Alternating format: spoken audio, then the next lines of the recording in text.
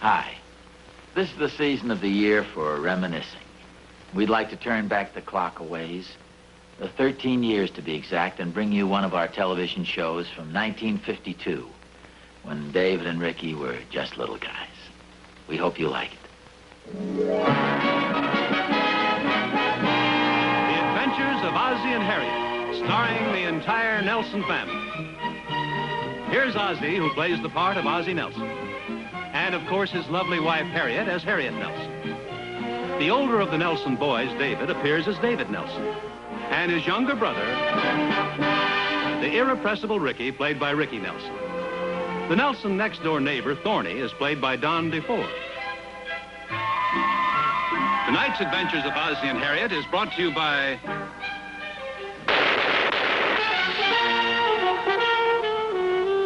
If you don't give your man 007, I will.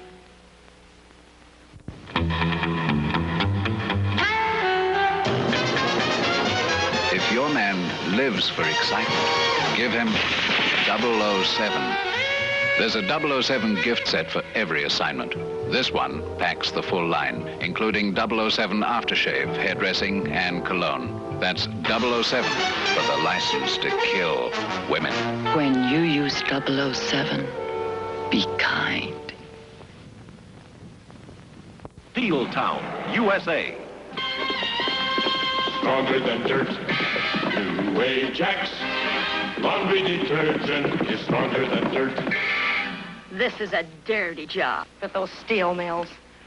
Sometimes my husband's socks get so bad I hate to even put them in the washer. But Ajax must have something real powerful. Did you ever see socks this white? New Ajax laundry detergent is stronger than dirt. Ozzie? Oh, kind of startled me there. So I see. Is that the way they're fixing screen doors these days, by reading old newspapers? Oh, no. I was going to start work on it right now. You mean you haven't started yet? No, that's not exactly what I mean. What do you mean? Well, yes. Yes, what? Yes, I guess that is exactly what I mean. Pretty clever, aren't you? Getting out of helping to move the furniture. Oh, well, I was going to fix the screen door in just a minute. I got reading some of these papers here, and they have some interesting articles in them. For instance, Harriet, did you realize how many people were injured in their own homes last year? No, I have no idea. I'll tell you this much, though. Unless you fix that screen door, they're liable to have one more to add to the report. What's with that hammer? I'm just going to hand it to you. Bruise very easy on top of the head, you know. See that paper. Did you read this article about the new swimming pool they're proposing? No, I didn't. You should read that. They're proposing a big playground public swimming pool over on Hudson Avenue. You know where those vacant lots are? Mm-hmm. Read that. Town has to buy up some property first before they can do any constructing. Just read it. If they could only convince enough people it'd be a wonderful thing, they could probably have it finished by this summer when the kids will need it. Ozzie? Yes? Are you listening to me? I'm trying to read this article. What do you want to read that for? I just told you what it says. You're really all fired up about this thing, aren't you? Well, I think it's a wonderful thing. As a matter of fact, we had a big discussion about it at the Women's Club meeting this afternoon. You mean some of the women were opposed to it? Well, yes, you know how it is. There are always some people who are against anything, even before they know what it's all about. Well, maybe they have good reasons. Well, I think they should at least listen to what it's all about. Oh, I suppose so. Did you finally give up on the idea? Oh, no, not by any means. Catherine Thornberry and I made a list of all the women at the meeting who opposed it, and we're going to work on them individually. Oh, sounds like a very ambitious undertaking. Well, it may take a little while, but we're going to see every single person in that little book. There's no reason in the world why those kids shouldn't have that swimming pool. What's this about a swimming pool? Careful, David. It might be a trick. Well, what kind of a trick were you expecting? Well, have you finished moving all the furniture yet? Yes, I'm afraid so. Heck, I was the one who was afraid. Oh, now, wait a minute. Don't tell me you're afraid of a little work. Oh, look who's talking. Okay. Maybe we better wait till tomorrow afternoon, David. Wait a minute. What's this? Wait for what? Oh, we want to start delivering newspapers, Pop. Delivering newspapers? I I told you we should have waited. No, wait a minute. You two guys are figuring on delivering papers? Yes, sir. We should have waited till tomorrow afternoon to ask him, David. Well, when do you propose to start delivering the papers? Tomorrow morning. Oh, I don't know. Oh, gee, Pa, we got it all set and everything. What paper is it, David? It's a brand new one. It's only been out a couple of days. Oh, yes, I understand they've done some very good editorials on the new playground and swimming pool. Yeah, it's a neat paper, boy. But do you guys realize how much work there is involved to having a paper route? First of all, you've got to get a whole list of subscribers, you know. Oh, they took care of all that, Pa. What do you mean? They gave us a list of people to deliver to. If we get some extra people, then they give us a bonus. Isn't that swell? Well, it certainly sounds fair. Mom, Yes, dear? what's a bonus? Well, that means something extra. Yeah, I think they give prizes. What time in the morning do you guys have to get up to deliver these papers? A man's going to meet us on a corner downtown at 5:30. 5:30. Sure. See, 5:30 is awful early. How do you guys expect to get up by 5:30 in the morning? Heck, I thought the man said 5 o'clock. You can do it, Pa? Well, evidently, your mother and I don't have much choice. You guys seem to have made all the arrangements. Yeah, we don't mess around, boy. Remember now, fellas, this is strictly a business proposition. You fellas have started this job, and I want you to complete it and do a good, thorough job. Oh, sure, Pa. We got a list here and everything. Hey, look at all those names. See? This is a pretty wrinkled up old list. You wouldn't even be able to read this. Well, you can put the names in the little book, dear. I'll help you. Yes, that's right. Your mother's absolutely right. If you're going to do a job, do it thoroughly and do it well. Now, come on in the living room. We'll make out a nice, fresh list so you can read it. Ozzie? Yes, dear? Won't work, huh? No, I'm afraid not. Well, looks like you guys will have to get along without your dear old dad. Don't worry about them, dear. I'll give them a hand. Come on, fellas. Better luck next time, Pop. I finished with the names, Mom. You have the addresses, too? Yep, see? Oh, that's fine. Look, just draw a line down here now. What for? Well, that's so you can keep track of the money when you collect it. Oh, boy, money. Yeah, but we get a lot, boy. Yeah, the girls will really go after me then. Girls? Sure, I'm not getting any younger, you know.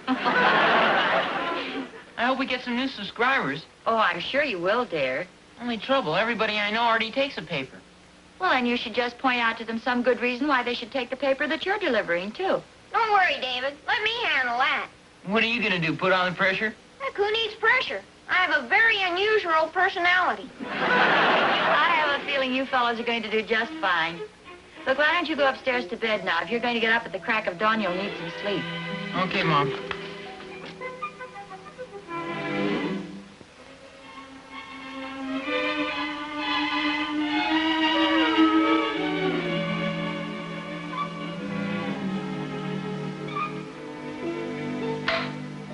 Ozzie, wake up, dear.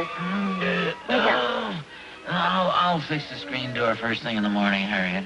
Come on, dear, wake up. I've got something to tell you. Oh.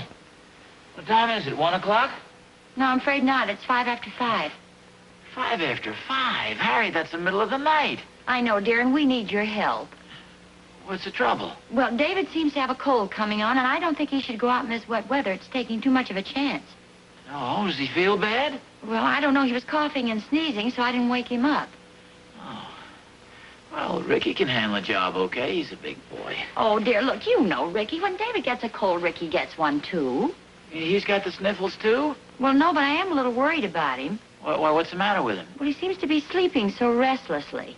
He's still asleep, too? Yes, he was probably so excited last night he couldn't get to sleep. I just didn't have the heart to wake him up. Well, Harriet, this is the boy's responsibility. The papers have to be delivered. I know, dear, and that's where you come in. Where I come in? Or rather, that's where you go out. Oh, now, wait a minute, Harriet. Come on, just this one morning, dear. Now, don't argue. I've got all your clothes laid out, and the coffee's on the stove, and your coat's in the hall, the root book's down on the table, and there'll be a nice breakfast waiting for you when you get back. Well, since you seem to have everything all figured out so well, why don't you deliver the papers? Well, I'd like to, dear, but I'm going somewhere else. Where, for goodness sakes? Back to bed. It's still the middle of the night.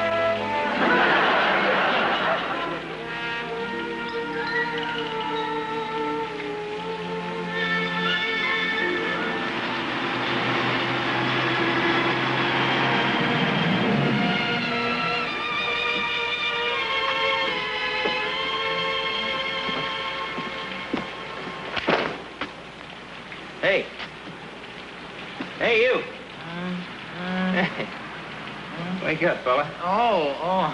You Nelson? Yeah. David or Ricky? David? No, I'm Ricky. I'm the boy's father. I'm going to take over the paper route. The boys are sick this morning. Oh. Nothing serious, I hope. No, just a little sniffle. Oh. Now, these the papers I'm supposed to deliver? Yeah, that's right. Gee, I'm sorry I had to wake you up. You look so peaceful there with your head laid back against the mailbox. Oh, I'm not used to these early morning hours. I know what you mean. It's pretty rough, all right. Oh, sorry. Oh, well, I'll be on my way. You got me doing it. Hey, you got your route book? Yeah, I got it right in my back pocket. Still pretty groggy, huh? No, I'm wide awake now. Good. Thanks a lot. Okay. See ya. Take it easy now. Hey, wonder whose bike that is. Oh, for goodness sakes, that's the boys. Guess I am a little punchy yet. Okay, wake up now. Yeah, I'm not used to getting up so early. I'll see you. Okay.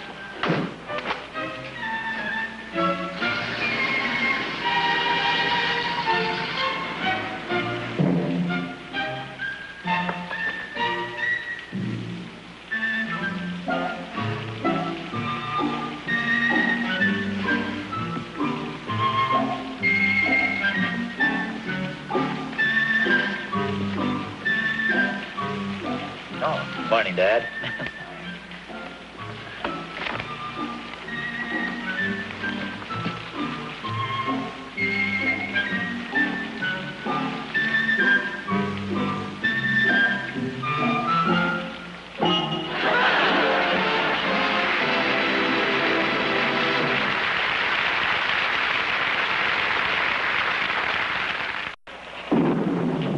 This is sore throat weather, mean and nasty. What can you do about weather like this? Nothing. What can you do about the sore throat pain it often brings? Plenty. Take Sucrets, as many doctors recommend, for fast, temporary relief. Sucrets antiseptic lozenges help relieve sore throat pain fast. Sucrets contain the unique pain reliever hexylresorcinol. Unlike leading mouthwash and cough syrup products, Sucrets dissolve slowly, continuously releasing hexylresorcinol to bathe inflamed throat tissue. Sucrets kill germs on contact to help prevent infection. And Sucrets relieve sore throat pain fast. You can eat, drink, even smoke in greater comfort. Sucrets help relieve minor sore throat pain fast. In box, roll, and cherry flavored for children.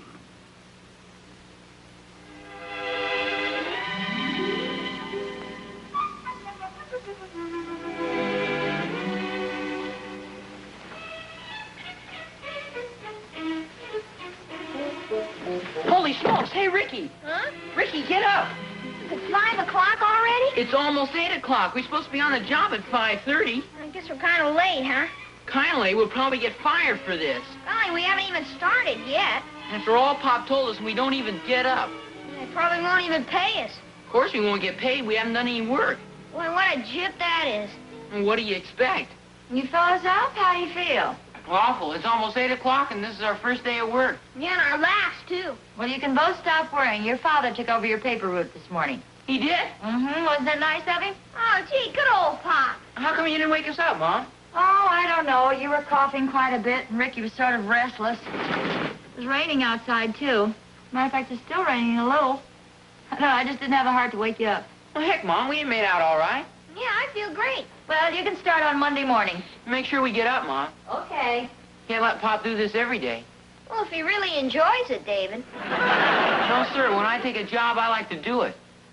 Big man. Boys, you better get up. Your father will be home in a few minutes. Okay, Mom. It sure was nice of Pop to deliver our papers for us, wasn't it? Yeah, it sure was. I wonder if Pop did a good job. Well, I don't see why he shouldn't. Pop's kind of sleepy when he has to get up early. Oh, I'm sure he's done a good job. Come on, boys, get dressed. You know, I like being a newspaper man. And good for you. It's sure swell when you start off the first day with the first day off.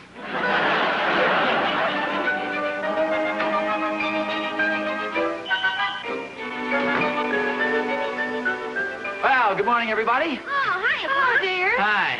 Still raining outside? Oh, it's just about stopped. I think it's going to be a nice day after all. Oh, that's good. Why don't you relax for a minute? Breakfast is almost ready. Oh, that's fine. I'm just about starved. Boy, that early morning air really builds up an appetite. Why aren't your cheeks rosy and red? Oh, thank you, dear. Yeah, your eyes are too, Pa. Oh. I never felt better in my life. Well, you don't know what you're missing until you get up early in the morning. You're missing a lot of sleep, huh, Pa? Well, no, that's not what I mean. There's a certain sparkle and tang in that early morning air. It's really refreshing. How are you boys feeling now? Oh, swell. Oh, that's good. Hi, Pa.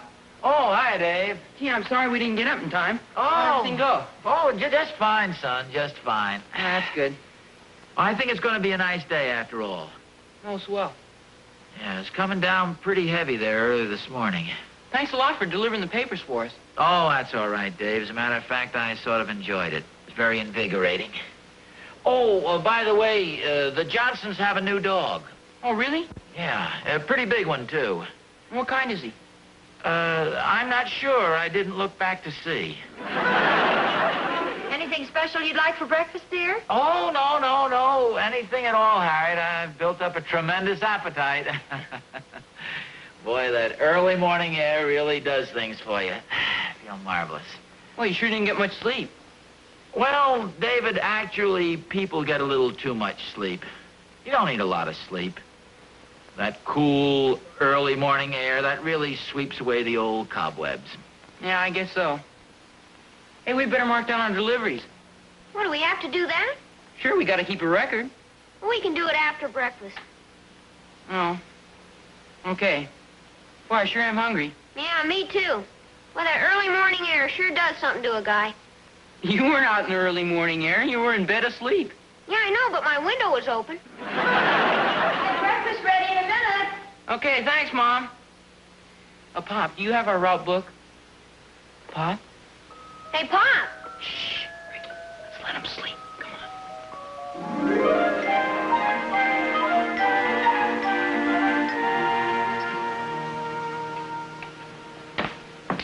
Have you boys finished? Yes, ma'am. Should we go in and wake up Pop? Oh, no, let's let him rest for a while. What about our book? Oh, that's right, your list of subscribers. Well, come on, let's see if we can get it out of his pocket without disturbing him. It's probably in his coat pocket. Be careful now. Don't wake him up. It's not in here. Not in here either. Well, maybe it's in this pocket. Here, roll him over a little that way, David. Careful now. Boy, sure is heavy. Yeah, I'll see. Oh, it's not in here either. Maybe it's in his pants pocket. Here, lean him forward a little bit. Easy does it, Ricky. The guy's falling. Why didn't you hold him, Ricky? I was trying to. How about that? He's still asleep. Well, we got the book anyway. You think he's alive? Of course he is, isn't he? He's still breathing. Well, this is strange. This isn't your route book. Well, that looks like my route book over there. It is my route book. What book did Pop have? Get your bicycles, boys. We've got a lot of work and explaining to do.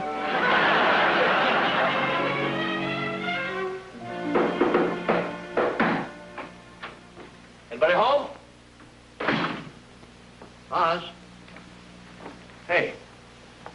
Holy mackerel. Oz, come on, wake up. Hey. Oh, hi, Thorny. Hi, yourself. How can you sleep all curled up like that? Well, I wasn't sleeping exactly. I was just resting my eyes a little bit. Resting your eyes, you were sound asleep and curled up like a pretzel. You realize it's 11:30? My golly, you're right. I guess I must have dozed off a little. Yeah, you must have. Look, Oz, I came over to ask you about something. Well, go ahead. Well, a little while ago, a newsboy rode by our house on a bicycle. Well, so what? Well, ordinarily nothing, except this newsboy happened to be your wife. Harriet? Yeah. What gives, Oz? Well, I don't know. Of course, it really isn't any of my business, and that's why I'm interested. What was she doing? Delivering papers. Gee, I wonder if this has anything to do with my little chore this morning. What little chore was that?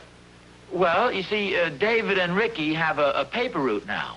Well, evidently Harriet does, too. No. Harriet has nothing to do with it. I delivered the boys' papers for them this morning. Well, maybe you forgot to make a couple of deliveries. You're pretty punchy, you know, if you have to get up earlier than 9 o'clock. No. I have the route book here, the list that the boys... Oh, here it is, right here. Marked off each name. Yeah. Mrs. Alfred Brown, Mrs. George Young, Mrs. Jim Carson, Mrs. Cube Goldschmidt, Mrs. Margaret Brundage, Mrs. Florence Hike, Mrs. David Bender. Say, that list sounds very familiar. Well, yeah, they were all people in the neighborhood. Mrs. Martin Cottrell, Mrs. Anthony Schiffer, Mrs. Gordon Adams. Say, what paper do the boys work for? The Housewife's Journal? This is a strange subscription list. There are no men on it. Well, who made the list out? David, I guess. Wait a minute. This is in Harriet's handwriting. Wait, that sounds like the list Catherine was working on, too. It's... What? Sure. That's the list of women who are opposed to building the new public playground and swimming pool over on Hudson Avenue. Say, that's right. Harriet did mention something about it. Holy smokes, Thorny. I used this list instead of the list of the boys' subscribers. No wonder Harriet's out delivering papers. Oz, the more I've around you, the more I realize how lucky Catherine is she's married to me. Well, after all, Thorny, it's a little difficult to get your mind functioning properly at 5 o'clock in the morning. Yeah, I know. Wait a minute. I think I hear Harriet coming. Well, I guess we'll be running along, Oz. I did my best. Oz, I know you did. And on my way out, I'll put in a good word for you. See you later.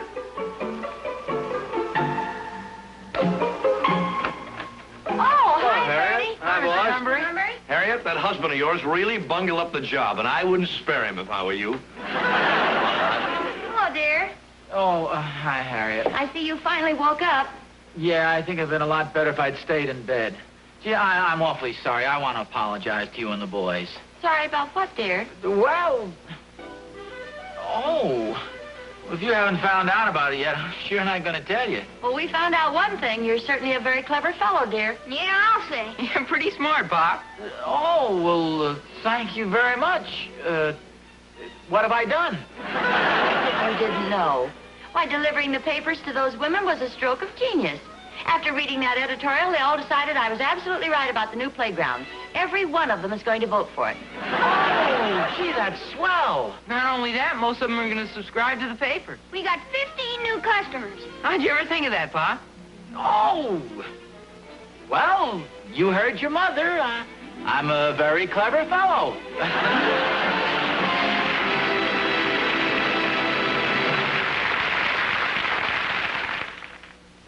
Hold it. Isn't that wild? I just took 4 flash pictures without changing bulbs with Slovenia's fantastic new invention, the Blue Dot Flash Cube. Just pop one on any new Flash Cube model camera and shoot. With the Slovenia Blue Dot Flash Cube, you're always ready for the great shots that used to get away. So I bought lots of them. Maybe I'll stuff Christmas stockings with them. Oops. What about regular flash cameras? Slovenia Blue Dot Flash bulbs. When the dot is blue, the bulb is good. Blue dots for sure shots. So for regular flash cameras, Blue Dot Flash bulbs. And for new Flash Cube model cameras, Blue Dot Flash Cubes. Slovenia Blue Dot Flash bulbs or Flash Cubes. Isn't that wild? Tonight's Adventures of Ozzie and Harriet was brought to you by... ABC, where I'll be seeing you in the FBI in color. I'm Ephraim Zimbalist Jr., inviting you to join me every Sunday night.